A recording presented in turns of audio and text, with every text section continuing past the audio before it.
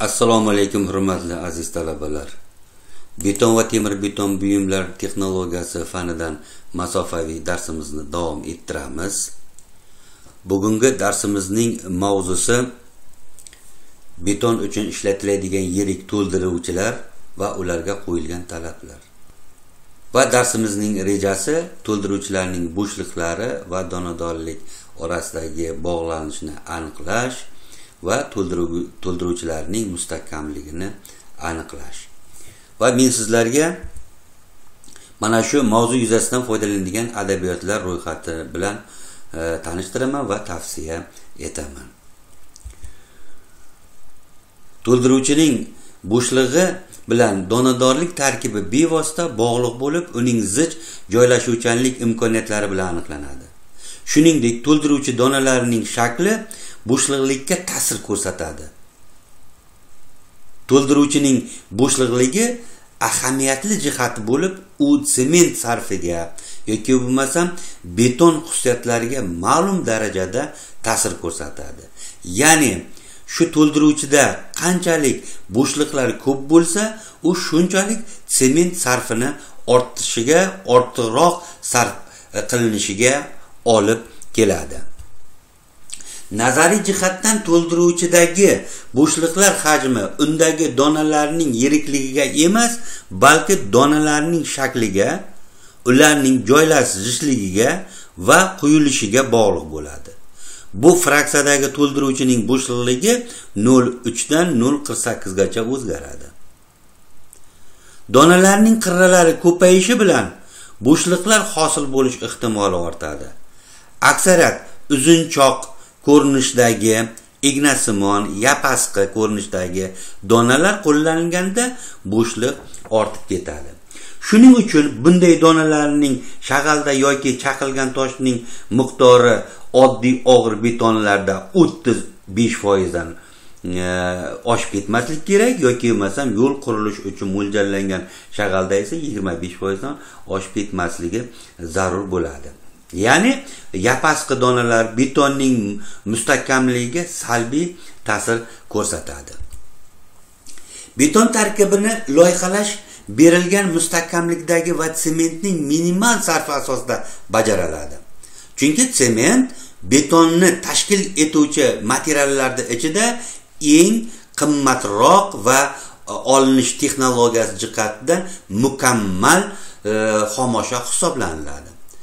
Zich tarkibli va minimal sement sarflab olinadigan betonlarda asosiy hajmni to'ldiruvchilar tashkil etadi.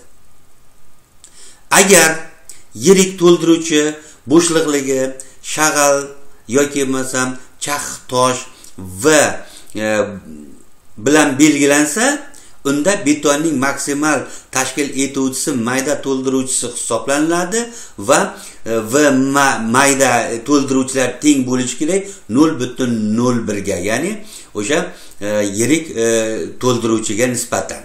Bu yerda 0,01 bo'shliq foizda keltirilyapti. U holda mayda va yirik to'ldiruvchilarning aralashmasi, ya'ni o'sha yirik umuman to'ldiruvchilarning aralashmasi, uning ichida qum hamda shag'al yoki bo'lmasa metall chax tosh yoki bo'lmasa qum aralashmasining bo'shlig'i quyidagi tenglama orqali aniqlanadi. Va aralashma minimal teng bo'ladi va bo'shliq mayda to'ldiruvchilar ko'paytiriladi va yirik to'ldiruvchilar hajmiga bo'linadi 100 ga. Shu o'rinda misol keltiramiz. Agar shag'al bo'shlig'i 32% bo'lsa, qumning bo'shliqligi esa 27% bo'lsa, u holda shag'al va qumning minimal bo'shlig'i 8,6% ni tashkil etadi. Bunda shartli ravishda yirik to'ldiruvchilar orasidagi bo'shliq mayda to'ldiruvchilar bilan to'ldirilishi nazarda tutiladi.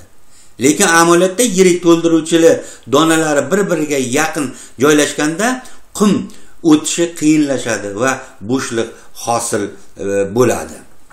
Agarda qorishtirilayotgan fraksiyalar bir-biridan katta farq qilmasa mayda donalarning o'lchamlari yirik donalar orasidagi bo'shliqlarning o'lchamlaridan katta bo'ladi va mayda donalar bo'shliqlariga joylasha olmaydi. Yirik to'ldiruvchini bir oz surib yuboradi. Natijada butun sistemaning bo'shliqligi kamayish o'rniga ortib ketishi mumkin bo'ladi. Manalik beton olish uchun sement xamiri nafaqat donalar orasidagi bo'shliqlarni to'ldirish, balki quyuq sement qatlamini hosil qilish maqsadida donalarning orasini ochish talab etiladi.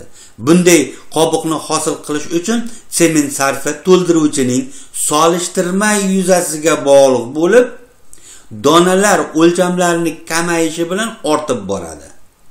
Natijada to'ldiruvchining solishtirma yuzasi kattalashishi bilan beton qorishmasining texnik qovushqoqligi ortadi. Demak, qorishmaning ma'lum darajadagi quyuqligiga yoki harakatchanligiga erishish va belgilangan mustahkamlikdagi betonni olish uchun suv va sement sarfini oshirishga to'g'ri keladi. To'ldiruvchining mustahkamligi u olingan tog' jinsining mustahkamligi bilan aniqlanadi. Mustahkam tog' jinslaridan olingan to'ldiruvchilar, masalan, granit, diabaz va boshqa tog' jinslari yuqori mustahkamlikka ega va ular 80 megapaskal va undan yuqori mustahkamlikni tashkil etadi. Cho'kma tog' jinslaridan olingan to'ldiruvchilar, masalan, ohak toshdan olingan to'ldiruvchilar 30 megapaskal va undan yuqori mustahkamlikka ega.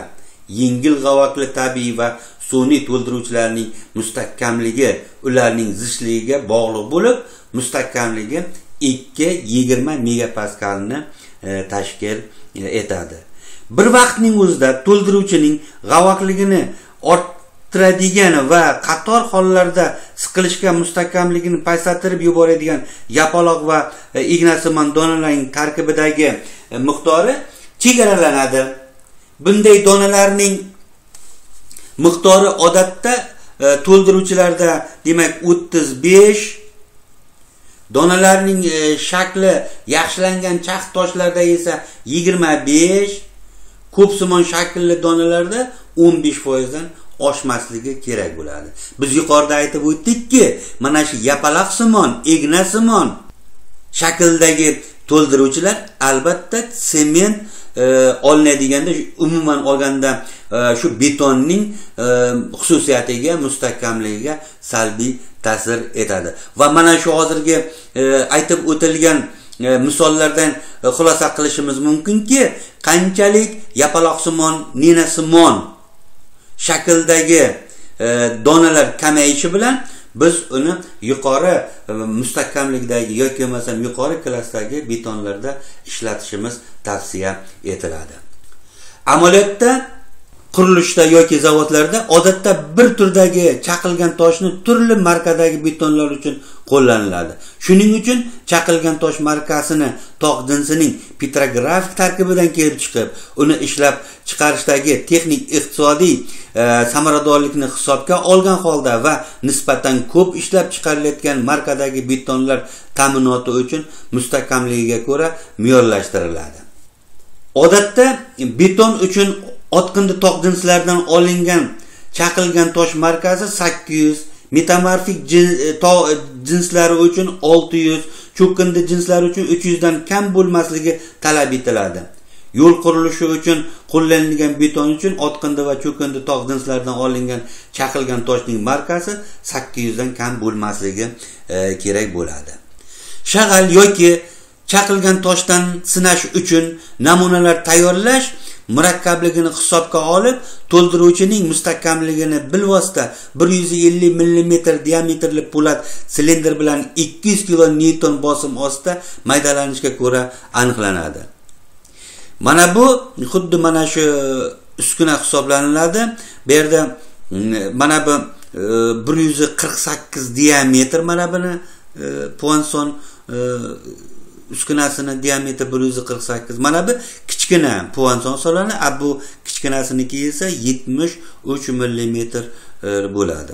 Mana bu yerlarda demak sinaladigan namunalar qanday to'ldirilishi va puanson uskunasi qanday qo'yilishi va preska qanday qo'yiladi, mana shu aks ettirilgan.